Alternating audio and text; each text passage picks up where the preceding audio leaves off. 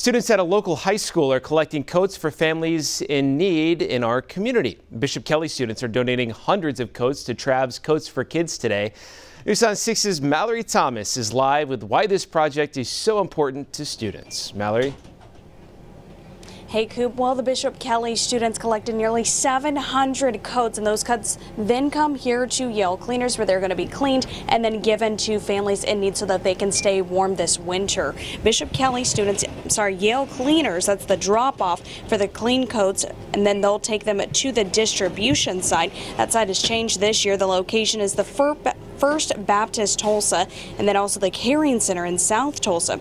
Each year, Bishop Kelley students help collect coats for families in need, and this year, seniors say that they see firsthand how much of a difference these donations make in our community.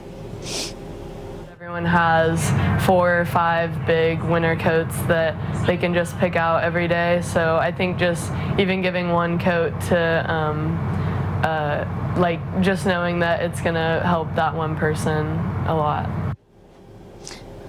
And later at 4, we'll hear from Yale Cleaners about how many coats have already received this year in donations. Live in Tulsa, Mallory Thomas, Oklahoma's Own News on 6.